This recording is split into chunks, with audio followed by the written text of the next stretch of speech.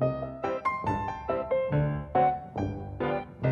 egg cream has nothing to do with egg. There's no egg in the egg cream. To make the egg cream proper, you need Fox's U-Bet, dairy. I guess milk is the traditional, but we do it a little differently. We use half and half instead of milk. And seltzer, and you stir it like crazy, and you get a little bit of a head on it like beer. Then this like very thin but flavorful liquid underneath.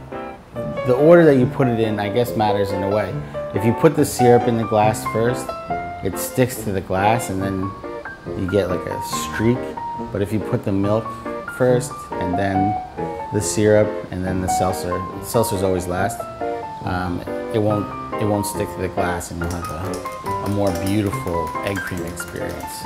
We decided to serve an egg cream because it like falls into the category of things that you can't really find. And that's kind of like my specialty, is I revive old ideas. And so an egg cream just kind of fit. I don't really know why they call it egg cream. There's a lot of speculation if you go online, but no one really has the definitive answer of where the egg cream came from or who was the first person. You know, there's conflicting reports, so I don't know what to believe.